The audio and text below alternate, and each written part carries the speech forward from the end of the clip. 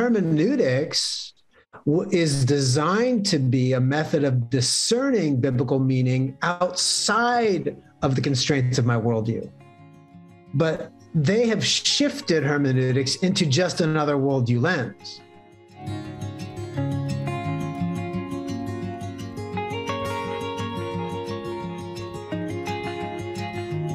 We affirm it communicates best, it being the historical, grammatical methodology of interpreting the Bible, it communicates best to Western modernist evangelicals. To me, they're really tipping their hand there in that they're saying, in this tribe, we tend to use this method.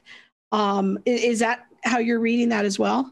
Yeah, they have all these qualifiers there, Western, which in the language of the day, and this is where I'll say this, I'm going to give them the benefit of the doubt that they believe that they're doing their best to reinforce that later on they say that, this grammatical historical method is the best method or whatever. I think they're reinforcing that. But I think what I see in this document, if I'm being as generous as I can in reading it, is I think what you have is people who don't understand the language that they're using, because, to be a faculty member, usually at this level, you have a very focused educational background. You've studied only Old Testament. So there's an Old Testament section of this. Or there's somebody doing hermeneutics that has studied like within a very specific discipline. So I think what you have is people who are outside of their academic discipline trying to integrate thoughts that they don't fully comprehend, to be honest. And I think that's what I see here is happening. Because if you look at the words like Western modernist evangelicals, a lot of those are code in the language for white. And that's why I think that Messenger's question comes out the way it does, is because now I don't know if they mean it that way, but that's the way many would read it. Again, if we're talking about cultural bias or racial bias or those, how do we all perceive things? They've got to understand the words they use are being interpreted a certain way. And so if they're going to use that language, they need to be aware that what they're really saying there to many readers would be, we affirm that it communicates best to white Christians. Yeah. Of a certain kind, not even all of those, specific evangelical. So I think that's the problem is it turns hermeneutics then into really a tool of application, not of interpretation. And that's what they're really doing is they're saying hermeneutics is primarily to interpret is for the purpose of applying something, not for really genuinely interpreting or understanding the authorial intent. And so they change almost what the purpose of hermeneutics is in this, if that makes sense. Yeah. And then we go right to the next sentence. They say, we affirm, because they're doing these kind of affirmation statements here. We affirm how other cultures, races, ethnicities have much to offer in using the grammatical historical method, and other methods for interpreting the Bible. My signature, and I'm assuming this was written by their hermeneutics chair at Gateway. My hermeneutics signature assignment requires students to examine a text from two cultural, racial, ethnic viewpoints other than their own.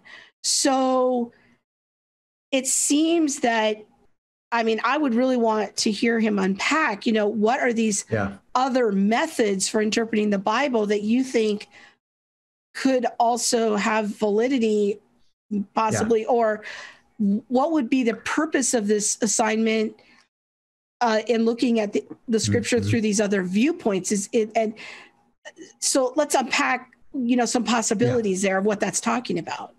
Sure. Well, to unpack that too, going back that one sentence, just where he said, we affirm, this hermeneutical method, the historical grammatical, communicates best. So look what happens there. And this is why this next sentence where you're pointing out has a difference. He's saying that hermeneutics communicates to us something.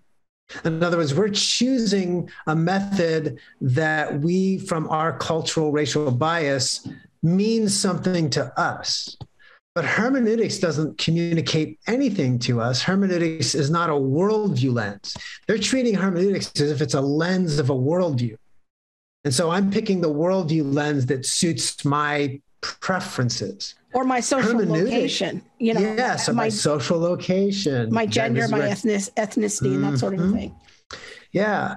So, but hermeneutics is designed to be a method of discerning biblical meaning outside of the constraints of my worldview.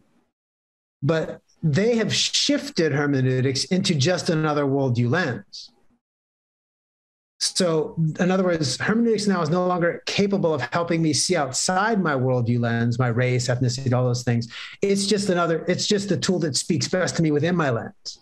So what I think happens here is that we all become trapped within our particular worldview, shaped by our gender, our sex, our race, all those sort of things. And now we're just sort of, it becomes almost a way of just circular reasoning. It's like, here's the black now. Perspective. Here's the queer perspective. Here's the feminist perspective. Yeah. Yeah. And I think that's what's happening in this thing. You see this within, we talked about contextual theology. You see it in a secular world about ideas of, what came to my mind actually is the concept of colonialism or anti-colonialism or decolonization, as it's often referred to in the secular literature. And I think that's essentially, he's not using those words here, but they're describing these sort of decolonization concepts. Decolonize the text, decolonize my hermeneutics, decolonize the language. And for those not familiar, just the whole idea is that, in the 19th, 20th century, decolonization was about a political self-determination. So when Britain took over India, right? They were a British colony, right? Well, we said we want to have our own political self-determination. So decolonization meant political self-determination of its own people groups. In the 21st century now, what that means, it's about epistemic self-determination of occupied truths. So now epistemically, I need to be able to find my way of knowing needs to be taken out of a Western way. My way of knowing has to be taken out of a white way. There's such a way of knowing based on my race or ethnicity or gender or sex. And so what I think unintentionally or intentionally, I don't know. I'm assuming it's unintentional because I know most people that I know in these fields don't really understand fields outside their own as well as they probably should. So that's me trying to be generous on this.